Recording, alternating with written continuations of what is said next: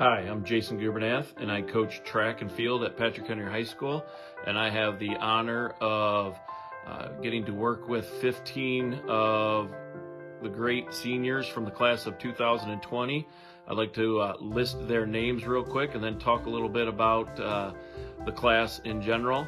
For the boys, we've got Colton Holloway, Will Morrow, Garrett Schwiebert, and Brett Sugg. And for the girls, it's a little bit longer list. We have 11 of them. We've got Jordan Arps, we've got Audrey Ostemiller, we've got Brianna Gherkin, Lizzie Latta, we've got Lauren Roars, Natalie Meyer, Carissa Rosebrook, Callie Seedorf, Emily Tackett, Sabrina Vandebush, and Carly Weber.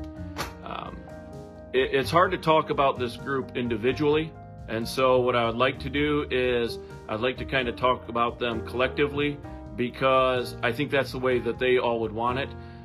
This is a rare group, a rare class that was more about team, as opposed to individual accomplishments.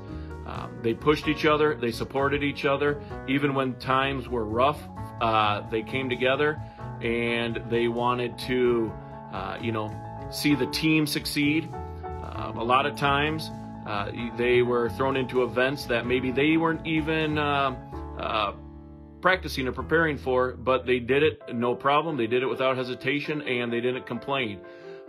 We had, people who might be throwers, long jumping, or put into sprint relays. We've had distance runners who had to run sprints, sprinters who had to run distance, and again, that's what makes this class special, is the fact that they were doing this, and they were doing it, willingly, because that's what was best for the team. And I think that's the one thing I will remember about this class, is that they themselves did put that team in front of everybody else.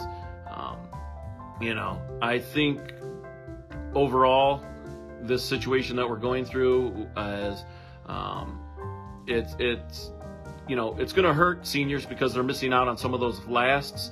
But I think, what I see from Patrick Henry kids right now, from these kids in track, is, this is just a hurdle, and it's nothing that is going to stop them. They're going to, make the best of this whole situation, and they're going to, take this, and it's going to make them better people in the end. And so, it's been an honor for the last 4 years to have been coaching, and been involved with these kids. They will be greatly missed, but I know that their futures are very bright, and that they will continue to be proud representatives of the Patrick Henry Patriots and the Patriot Way.